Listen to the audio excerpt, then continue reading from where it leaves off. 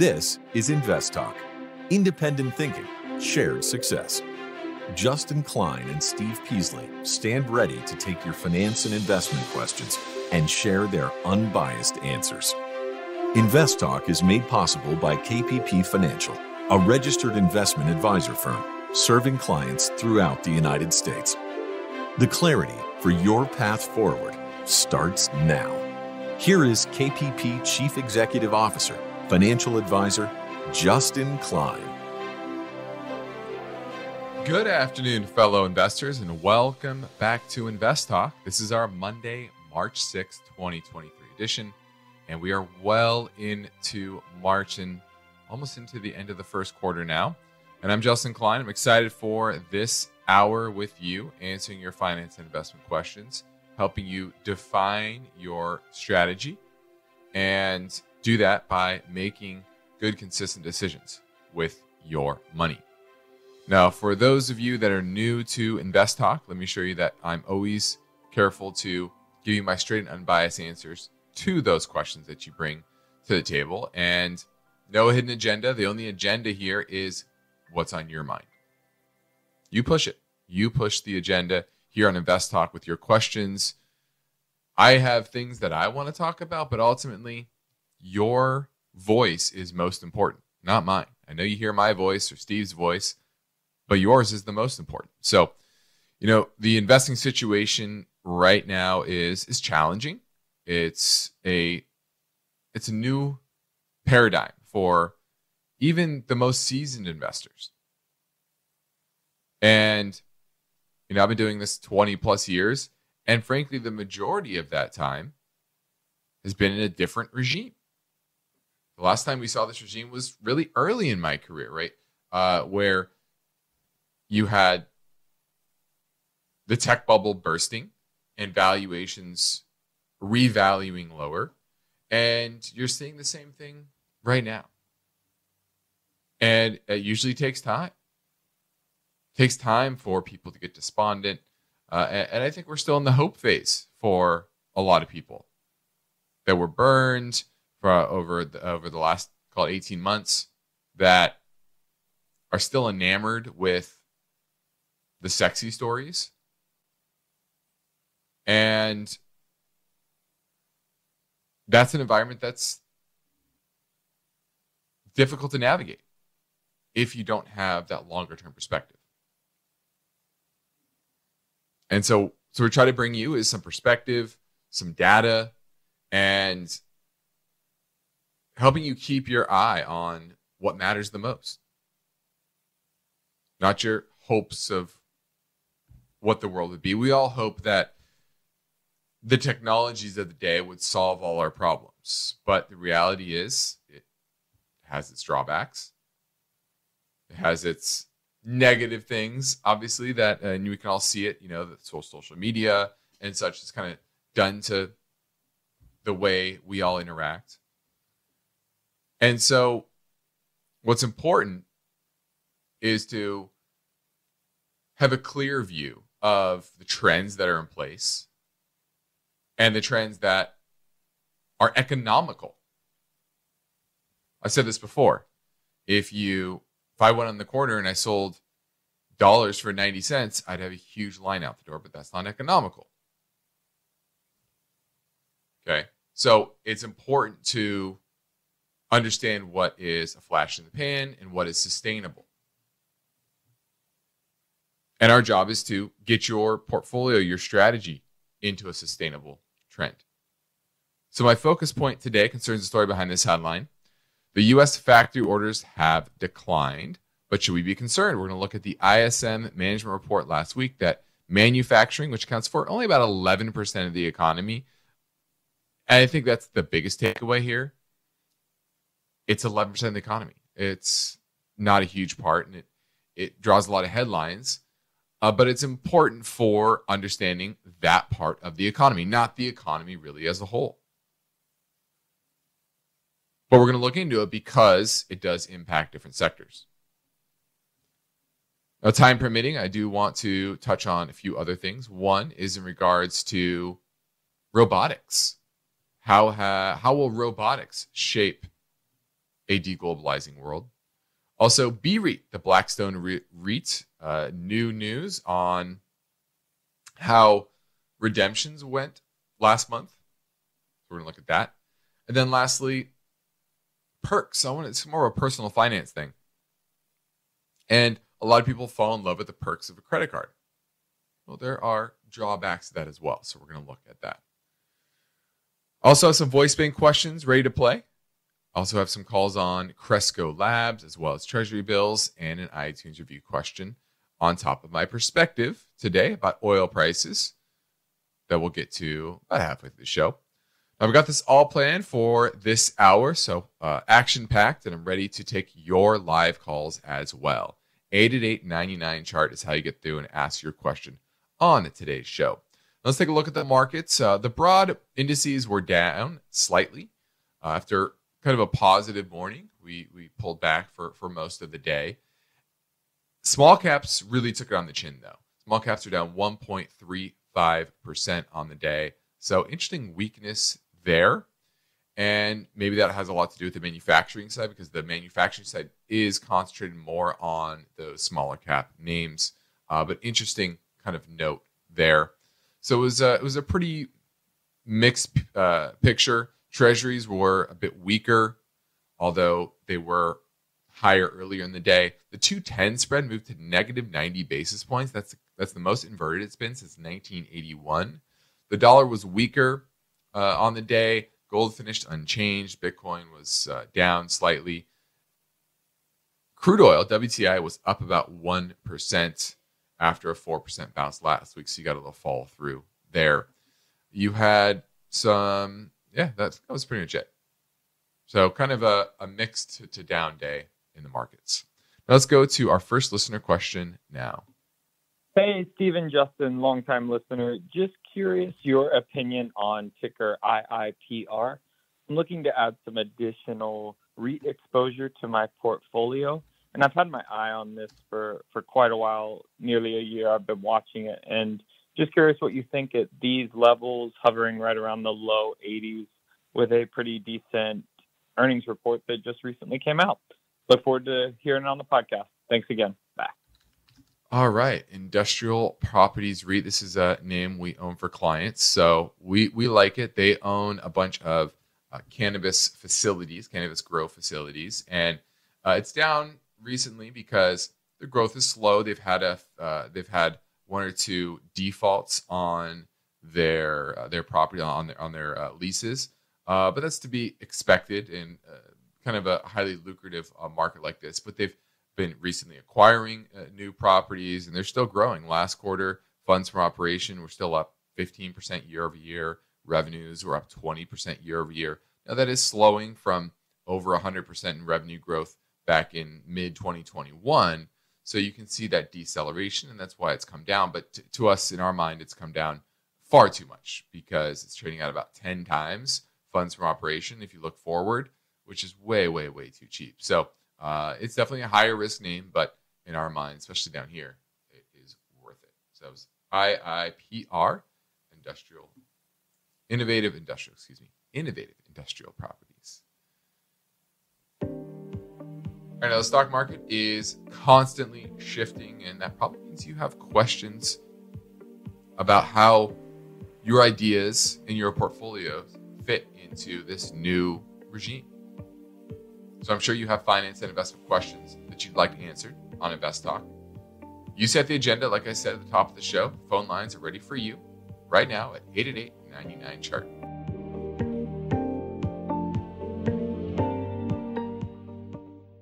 In today's world, a variety of factors are affecting the stock markets.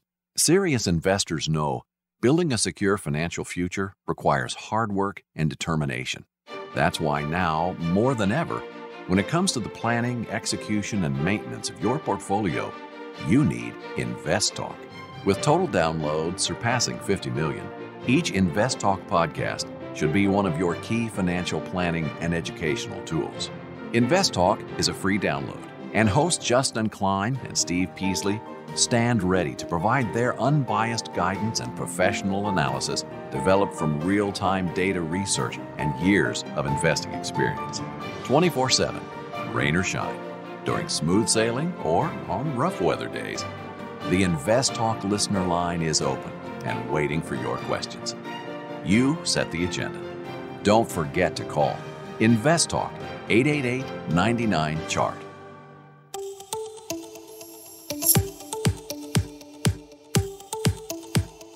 No two portfolios are alike, and every investor has a unique set of circumstances. So don't forget to call InvestTalk 888-99-CHART. Let's go to Alberto in San Jose, looking at DIV. You own it or looking to buy it? Hello, Justin. Thank you for taking my call. I own it. I hold a very small position, less than 1%. I'm looking at long-term investing. Just purchase it and continue to receive the dividends. Should I add to the position? What do you think about this ETF? Okay, this is DIV, the Global X Super Dividend ETF. What's interesting here is Morningstar has it as a 1 out of 5 stars, and they have a negative view of it. So that's one little red flag there. Now, the portfolio itself is definitely leading small cap value, so I like that. Now, you always want to look at all of these things in context, whereas last year it was in the 19th percentile, pretty good. But over the past decade, it's been kind of the lower percentile because growth has been outperforming. So I don't put a lot of weight here in that Morningstar rating because they're looking over the last 10 years and they're saying, well, it hasn't performed very well. Well, that's because it was leaning on the value side where the market, the growth side was outperforming, but that's starting to shift. Now, one worry for me, though, is this year it's in the lower percentile, but once again, a year where so far growth has outperformed. My biggest issue here is that these are all, I look at the top 10 holdings, B&G Foods, Genco Shipping and Trading, San Jose Basin Royalty Trust, which is an oil royalty trust. You have a few MLPs in here. You have Chesapeake, Iron Mountain, a REIT, AbbVie. None of these, to me, are that exciting. And they have a lot of debt on their balance sheet. And that probably worries me the most, is that these are mostly highly levered companies. So this is a good example of, hey, I like small cap value, but you can execute small cap value in a smart way, or you can execute it in a not so smart way. And this, to me, is executing it poorly. And so I would be moving off of it. I think you just do better owning a regular small cap value ETF of some kind, where it's more broadly diversified. I said this before, people get a little bit too caught up in dividends, and especially when you have a title like super dividend, it's a marketing ploy. It's even trademarked. If you look at it, it's a super dividend and has a trademark symbol.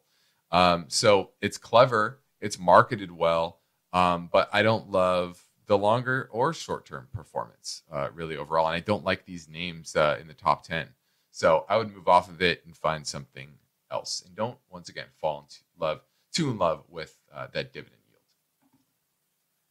Now, when people take the time to leave an InvestTalk review on iTunes, we'd like to thank them for the courtesy by getting to their questions quickly. Luke NYC77 says, I have learned a lot from Justin and Steve over the last 3 years. I'd like to add Disney, Google, and Amazon to my son's portfolio. He is a minor, and it would be for at least 10 to 15 years. Please advise if there's a good purchase at current prices, or if dollar cost averaging is a good option as well.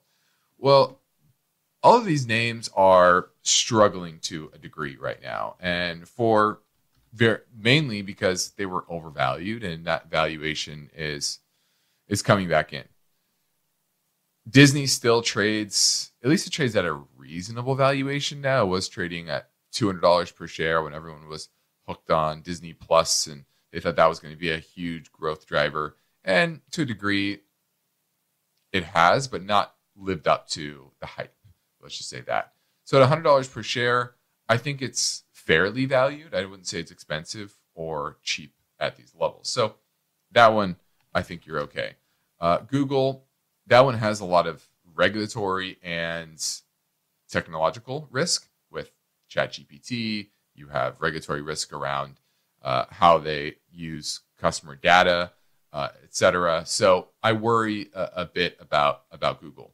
And then Amazon, that's probably my least favorite out of all of these, just because they benefited so much from globalization, and that's reversing. So if I'm going to put these in a list of order, I'm going to put Disney 1, Google 2, Amazon 3. Now, everybody wants to build a comfortable financial future, but along the way, you'll have finance and investment questions, and now's a good time to call. So give InvestTalk a call at 888-99-CHART.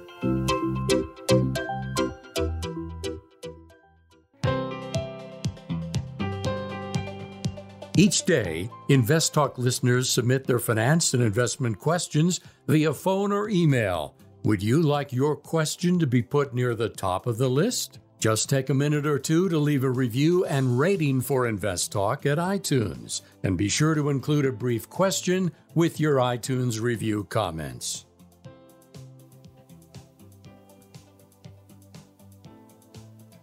Now, my focus point concerns the story behind this headline.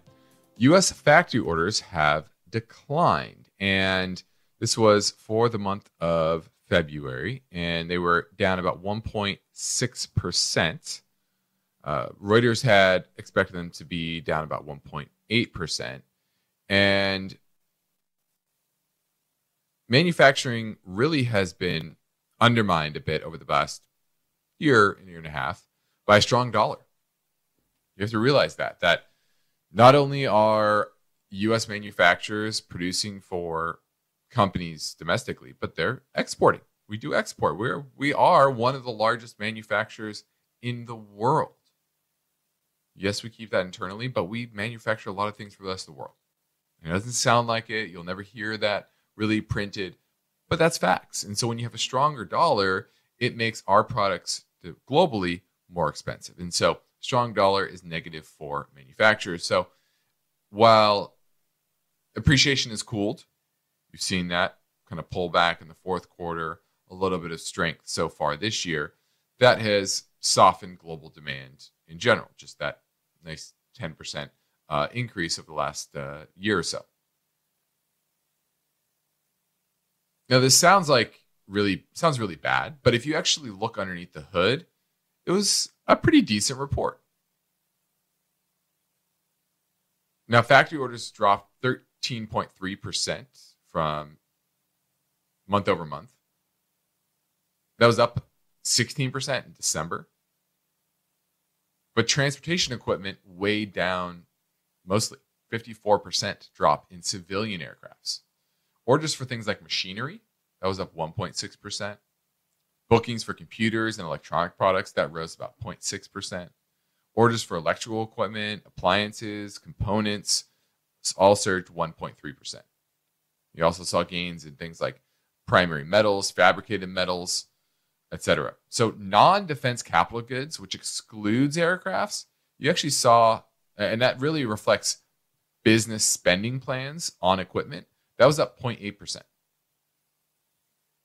And core capital goods, which are used to calculate business equipment in the GDP calculation, that increased 1.1%. So it just goes to show you that you can't really just focus on the headlines, because underneath the hood, if you just exclude that weird dynamic with aviation, this is still a manufacturing sector that has increasing demand. Not in a big way, but it's clearly not showing a recessionary environment. It continues to be a slow growth environment, with some sectors doing better, some sectors doing worse, but overall, manufacturing is on decent footing. So don't get too caught up in those headlines. All right, now let's grab another caller question now at 888-99-CHART. Hi, Stephen, Justin. I have a question regarding T-bills. I was looking at the 26-week T-bill that is earning almost 5%, and was looking to put that in to my retirement account. And one option they offer is if I want to reinvest, but I plan to use the interest later on that it earns for income. I'm not in a high bracket, So just wondering, how do you know if it would be good to reinvest or just wait till it matures and invest in another term? I'll be listening to the answer on your show. Thank you. Well, I definitely wouldn't reinvest and make that decision today. Right? You can go buy it and you get your money after the 6 months and you go reinvest it if you want to, or you go do something else with it. So there's no real upside. You're not losing out on anything to reinvest, because they're going to reinvest it at whatever rate is at that time. So, it could shift. You can see the 6-month T-bill in 6 months at 3%, right? If the Fed starts an easing cycle, for example, by the fourth quarter. So they are fairly attractive at that 5% rate. No credit risk. But no, after 6 months, that could change. So there's no reason to sit there and reinvest the capital when you don't know what rate you're going to get in 6 months. Thanks for the call. Now let's touch a bit on the BREIT, Blackstone REIT. And they said on Wednesday that they blocked investors from cashing out of their $71 billion income trust, real estate investment trust. This is a private REIT. Talked about this really since November was when the first time they couldn't fund their withdrawals. And in February, they fulfilled $1.4 billion of the $30.9 billion of total withdrawal requests for the month. So about 35% of it. And total BREIT exemption requests in February were 26% lower than they were in January. So even with lower redemption requests, they still couldn't meet them. Credit Suisse downgraded Blackstone stock, and then the stock was down 43% last year because they get a lot of fees from this fund. And it just goes to show you that these private investments are illiquid. They're not very transparent. You don't know what it's worth or what you're going to get out of it. And so it's something that's underappreciated when people are looking at investments is liquidity and transparency. And that's one great thing about equities in the marketplace. You know exactly what's trading at today. You can know exactly what you can sell it for right now. Now, the next Invest Talk. Oh, we're getting to a break. So give me a call now at 888-99-CHART.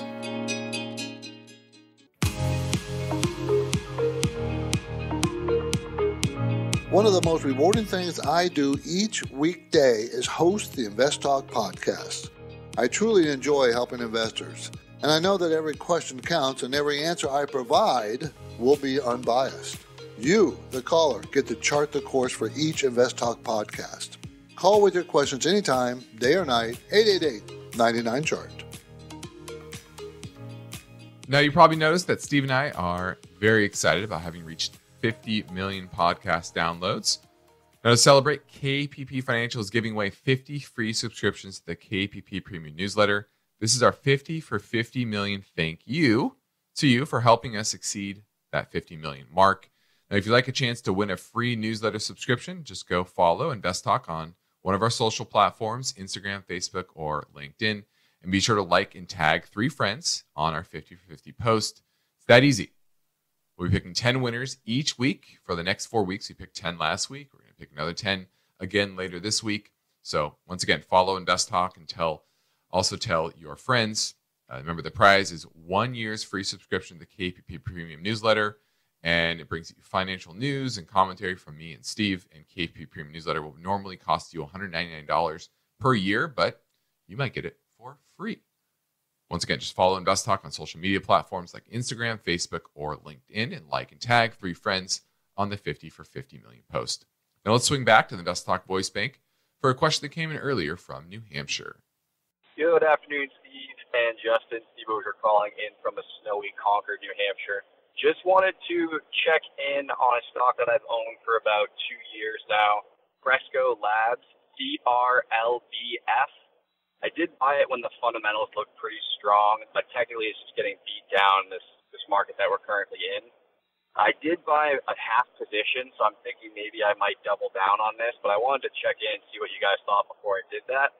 It looks like they did have a recent acquisition, and maybe that's fueling the downward trend. Like I said, before I want to put more into this, I want to see what you think, if it is worth it. And then a follow-up question in general on investing in individual stocks. Is it beneficial to dollar cost average into these over the future? Would you prefer doing that? Or maybe looking at the fundamentals and picking, or technicals and or both, picking a time that works better or is opportunistic to do so? Just want to see what you guys think on that. So dollar cost averaging versus one-time lump sum, and what you think of Cresco. Thanks. Well, let me tackle the last part first. Obviously, being more proactive, understanding the fundamentals, understanding the technicals are going to help you get into a stock at a more opportune time. Whereas dollar cost averaging kind of helps you get in over time and do it unemotionally. Most people, when the stock's down, they feel pretty negative about it, and they tend to not add when that's usually the better time to add, and vice versa. And so I would encourage you to either have the time and be proactive if you can, but some people can't, and that's fine. If you don't have the time, you're working, you have kids, you have a family, you have an active lifestyle, etc. You can't, this isn't your job, right? It's very difficult to really get the timing correctly. So for most people, the dollar cost averaging approach is probably going to be better for them. For a professional who's skilled, etc., having a more scrutinizing eye on the fundamentals, on the technicals, on the economic backdrop, etc., you can do better. But it takes a lot of work. So it just depends on the frame of mind and your lifestyle and your ability. And you have to be honest with yourself. Now with Cresco Labs, and this is a cannabis company. They're a vertically integrated multi-state cannabis operator. It grows, manufactures, and distributes cannabis using CPG goods. The firm sells its products through wholesale and company-owned retail channels in numerous states. Here's my issue with it, is I don't love this part of the business. It's a business that is exciting. There's a lot of new entrants to it. It's still evolving from a legal standpoint. And a couple of years ago, there's a lot of hype around the sector as a whole. But what type of... I'll go back to Philip Morris. I had this example on the show last week, and I was talking about how Philip Morris has been able to carve out this incredible business over many decades. And a big part of that is there aren't a lot of people going out there, a lot of companies in boardrooms saying, let's get into the cigarette business. And so that's left Philip Morris and a handful of cigarette makers. They've been able to extract consistent margins and profits and cash flow over many decades. Now contrast that to this business that's very new. There's a lot of new entrants. There's a lot of people saying, oh, cannabis is going to be the next big thing. It's going to grow. But the question is, that's difficult to make money in. Can you be profitable in such a saturated market? If you think of the cannabis space, is there a brand name that stands out? That if you think of cannabis type products, that is the name within the industry? No, not really. There's a bunch of brands that are out there, and they're all trying to get their foothold. They're all trying to sell the same way, right? Wholesale through cannabis dispensaries and things like that. And it's a cutthroat business. It's a difficult business. So I rather own, if you're going to own, get exposure to the space, you want something that's a bit protected, right? If you have a license to sell cannabis in a particular area, you're one of maybe a handful. And so you have maybe not a stranglehold, but you can maintain your margins probably because there's only a handful of alternatives in the marketplace. And so dispensaries, I think, are pretty good businesses. Because the dispensaries have cross the difficult part, the hurdle of getting licensed. Whereas the actual goods, it's pretty commoditized. And so that's why I pass on Cresco. Now, in the next Invest Talk, the story behind this question: can we expect a rough road ahead for an undervalued stock market? Now, after posting extraordinary strong returns at the start of the year, the stock market retreated in February.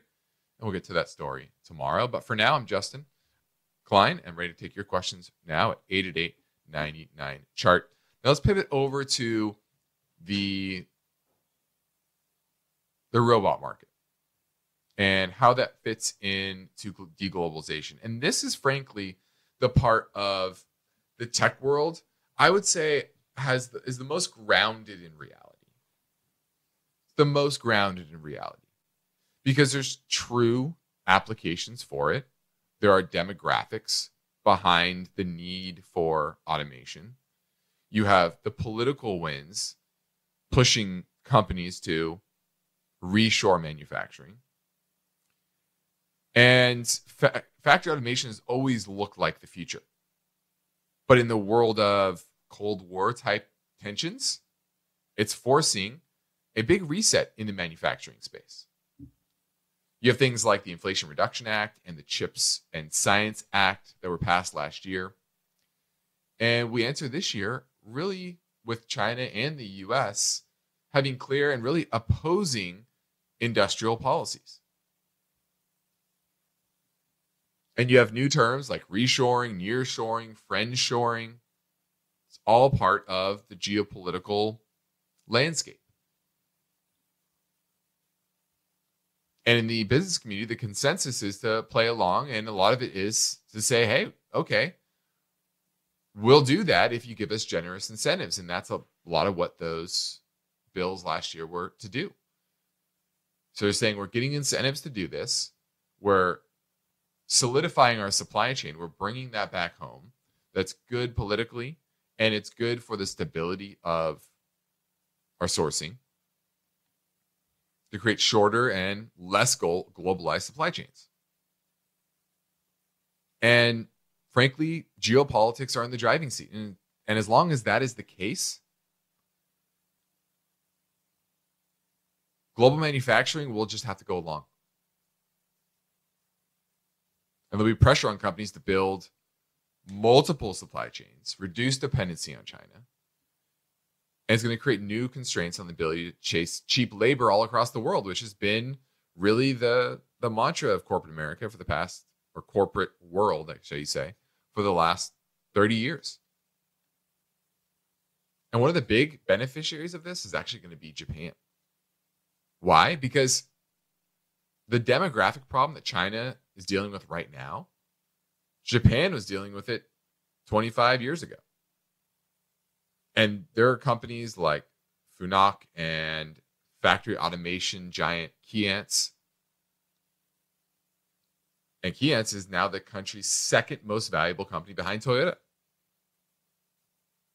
And it's on the cutting edge it's really Japan's cutting industrial edge. And export volume of industrial robots from Japan to the US hit a record level last year. It was up 18% to $2.38 billion. Now, who buys these robots? The US auto industry mainly.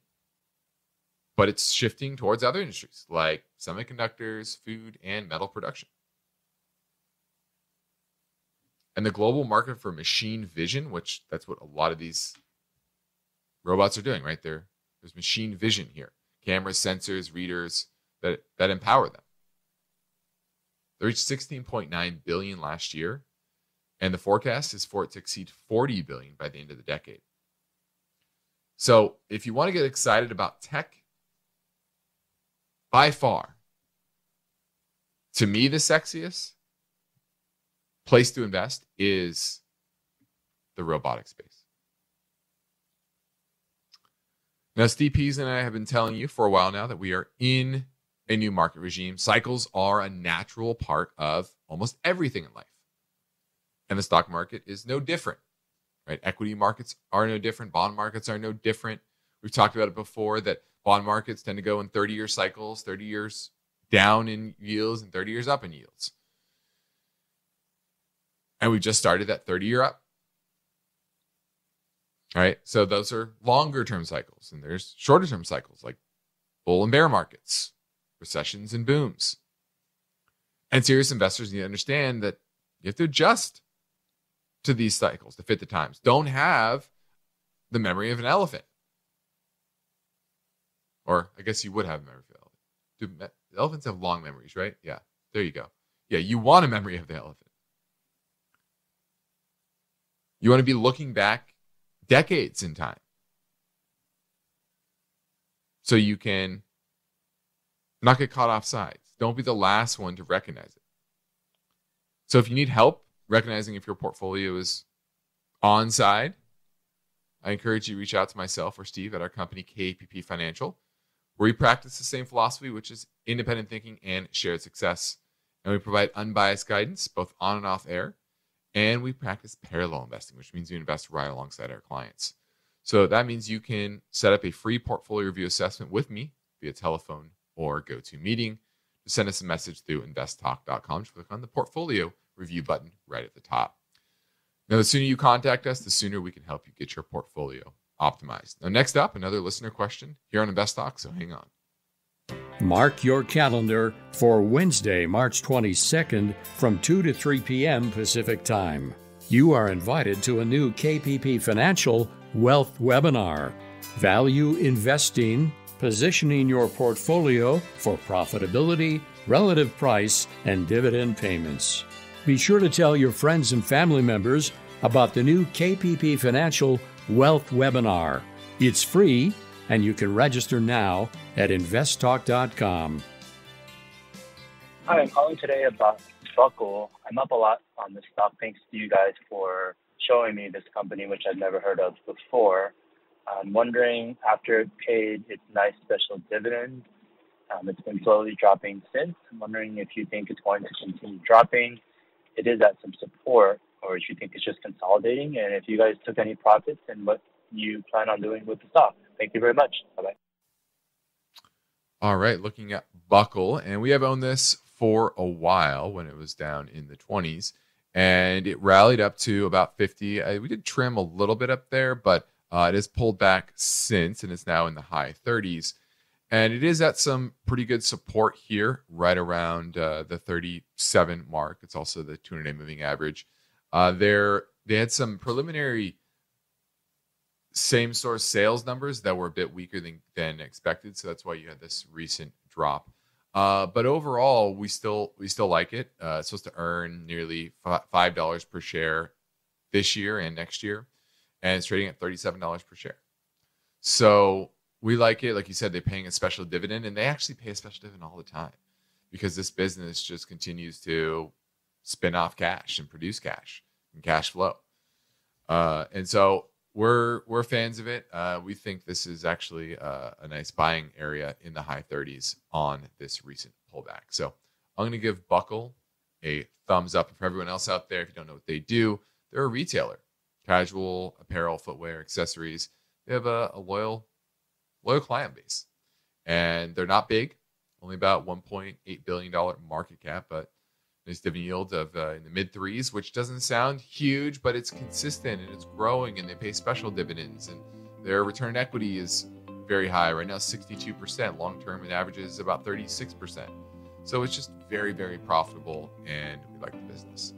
Now, this is Invest Talk. I'm Justin Klein, and we have one goal here is to help you achieve your own version of financial freedom. And our work continues after this final break. So if you're going to call, you want to do that right now at 888-99-CHART.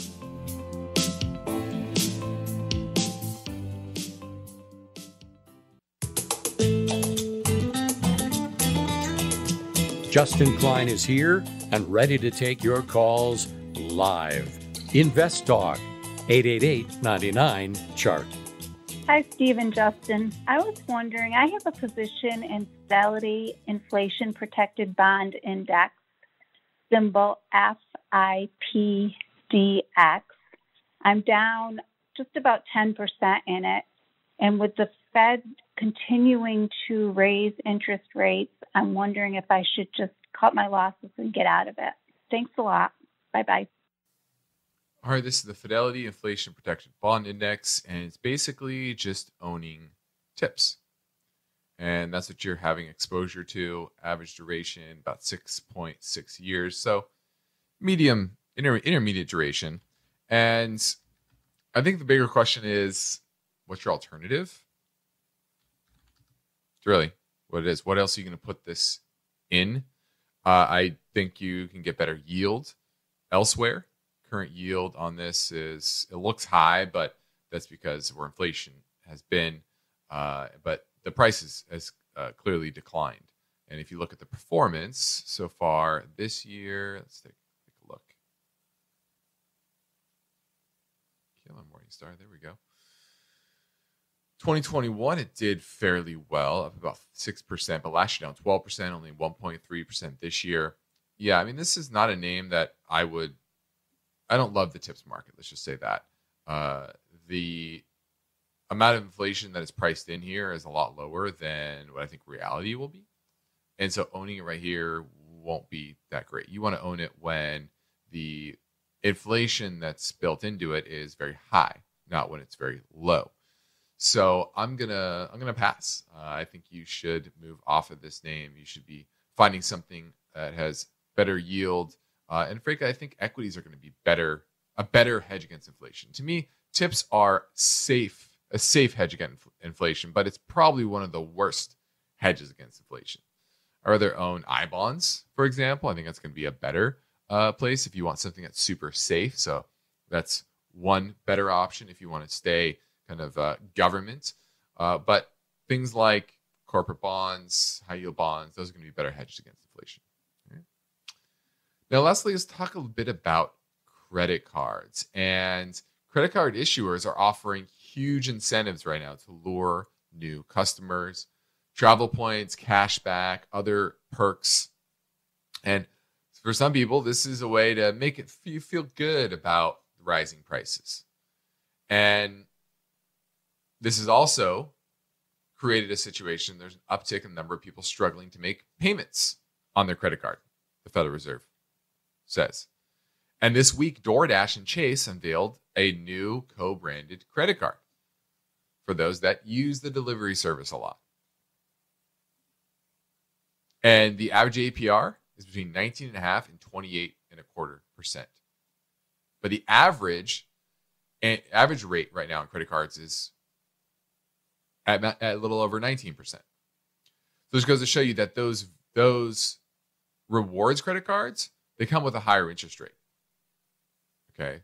So if you're using them, you need to use them very carefully.